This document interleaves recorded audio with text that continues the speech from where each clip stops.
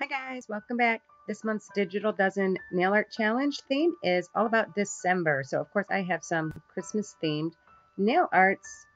This first one I have is holly leaves or holly berries. And I'm using 3 colors from the Pretty Serious Ghosts of Christmas Past collection. First I have on my nails this pretty silver that is called Fairy Lights.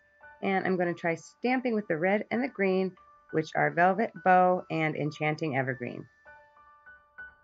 And I'm using the new UberChic Beauty Christmas-02 plate. This is super adorable. There are so many cute designs on here. I love the Santa with his reindeer sleigh. I love just the dots there for falling snow. That is like so helpful because I hate making dots with a dotting tool.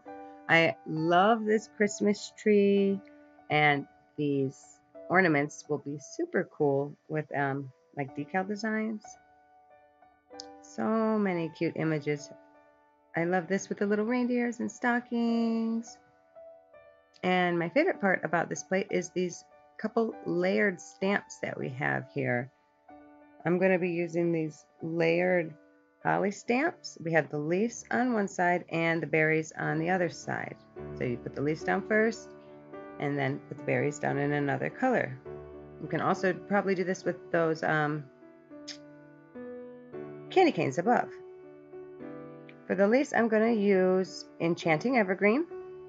I don't know how well this will stamp because it is, it's kind of a like sheer base. So let's see. No, this does not work for stamping. So let's try from Pretty Serious Ghosts of Christmas Future collection, which was last year's holiday collection. We're going to use Hack the Halls. And a little trick that I do sometimes to tell if it's going to work for stamping is if you pull the brush out of the bottle a bit and kind of scrape it along the edge of the neck, and you can see when the polish drips back down in, if it coats the neck and doesn't like show through, usually it'll work for stamping. So this seems like it should be good.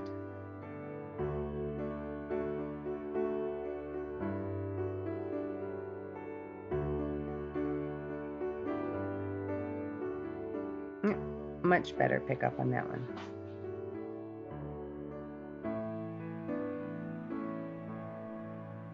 So step 1, have the leaves down. And I'm going to go do the berries with Velvet Bow.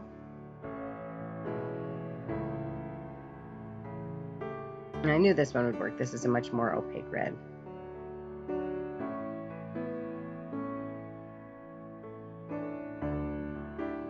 Now this, I didn't realize how difficult it would be to line up the second stamp with the first one. This is kind of tricky.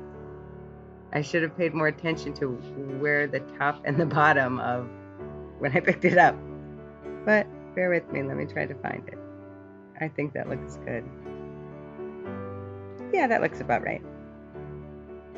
Yeah. This is really cool though. I know there's some other brands that have done these layered stamps before, but I don't have any of those plates. So I was really excited to get this one and to try it out. And I'm also using HK Girl top coat that I got at PolishCon. I hadn't tried their top coat for a few years, like way back when they first started making it. This is my first time using it again. I really like it. It doesn't smear my stamping at all.